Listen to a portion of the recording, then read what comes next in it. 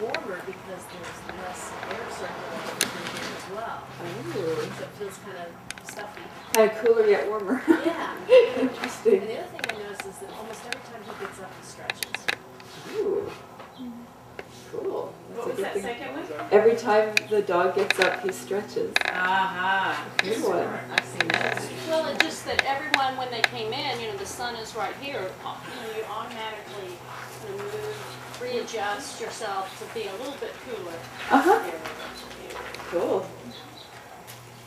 What else? I was noticing pockets of really droopy plants and less droopy plants.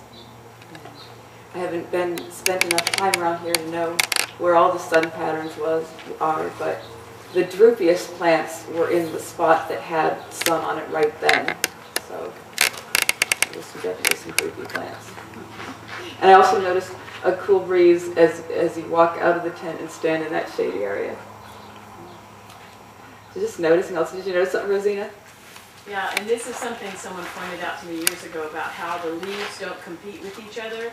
They all position themselves to catch the sun without blocking the next leaf too badly. They layer themselves up that way. Yeah, leaves are basically solar panels for nature. And the other pattern is I can't go long without talking to somebody if it's quiet. a good thing to notice. I think the most effective organizations, whether it's a company or a volunteer organization, really make most of the characteristics of their members instead of trying to squish them down. Like, oh, that Rosita, she's always talking. Oh, good. Let's put her in front of the group. Wind her up. Let her talk. So just a little bit of observation. And you can go home and do that today. How many people have observed already certain sun patterns on your house or apartment balcony? Lots. Yeah, you guys are plugged in. And water flow? Anybody have a river on your land? Here. What was that? That's why I'm here. I've got a water flow issue. Oh, something running onto your property? Yes. From others? Yeah. Are you familiar with Brad Lancaster's rainwater harvesting book? I know. Also sold here at the Natural. Gardner. Brad Lancaster talks about runoff, how water running onto your property is a real blessing. You use mulch and swales and all kinds of ways to catch it. It's a prize.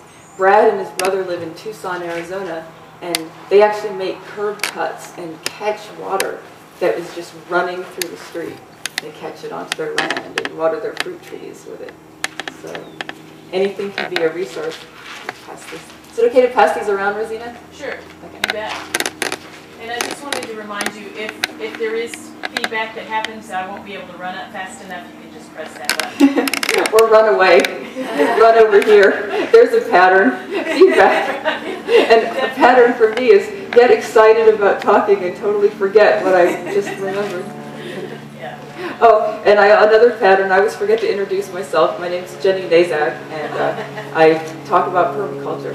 So, okay. Now another really key thing in permaculture, you got your patterns. What you also want to do is see the solution in a problem, like find something good about a problem. So one of the famous examples by Bill Mollison, who's one of the co-founders of permaculture. Permaculture was co-founded, does anyone know who started permaculture?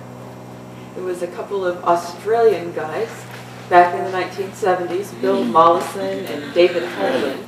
And I believe that is David Holmgren's book over there, Permaculture Way, Permaculture Principles. All right, Vanna, come on down. Anyway, so Bill Mollison, when he saw someone's property overrun with snails, he said, "You don't have a snail problem, you have a duck deficiency."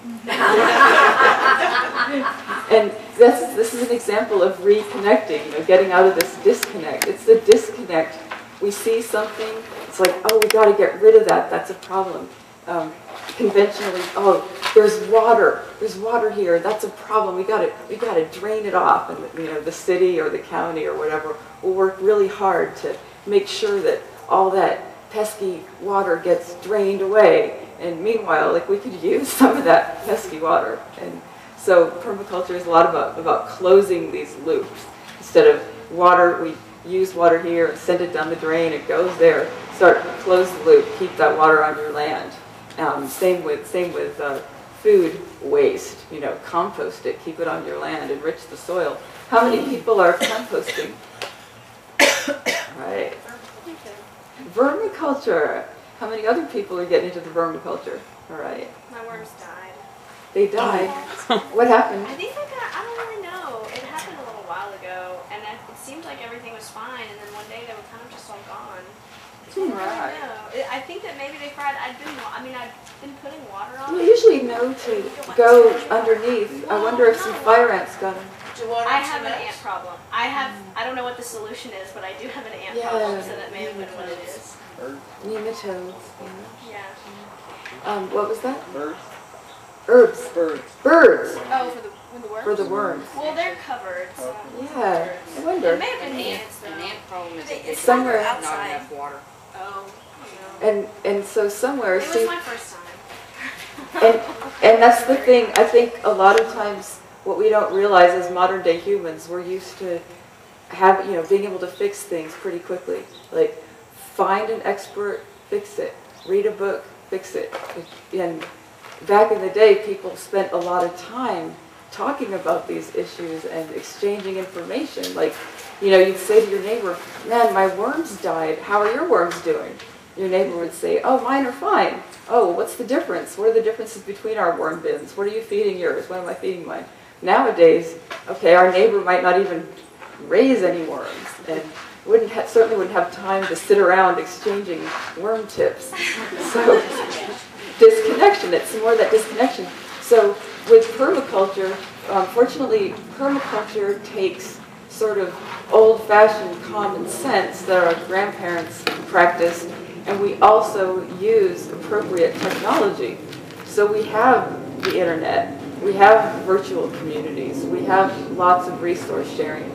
There is a worldwide permaculture email list where you could be sharing worm tips with people who are trying to raise worms in the Dead Sea. You could be learning from people all over the world. So we can use technology, and we have the full menu of best practices from cultures around the world, not only today but in history. All in the form of our libraries and the virtual libraries on the internet. So it's kind of like we've tried all these different things throughout history. We've practiced different steps of the dance, and now we can try to put it all together. We have a lot of information. Permaculture, above all else, is information science. It's human information science. Basically, the weather, the climate, the characteristics of your site, whether your site is a little apartment balcony or whether your site is acreage in the country, all of the physical limitations that we experience are nothing compared with what our imaginations can do.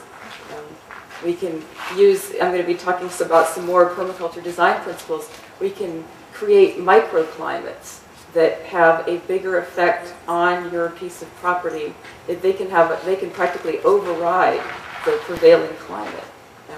Right now in Scotland, you guys probably won't get very excited about this when the temperature is 100 million degrees, but in Scotland they're growing lemons in greenhouses, in triple glazed greenhouses in Scotland. And actually they're starting to do pit greenhouses where part of the greenhouse is underground.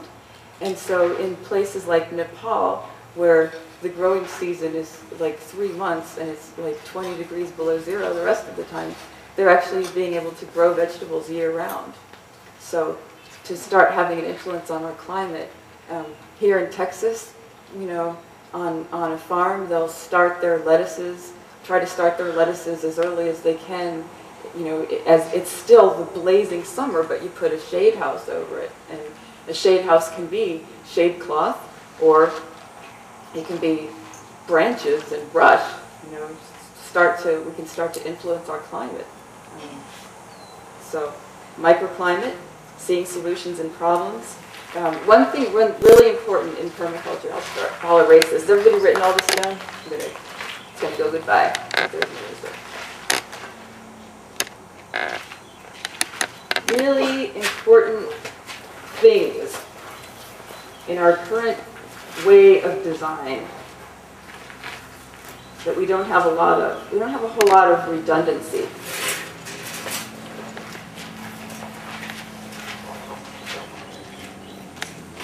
Redundancy.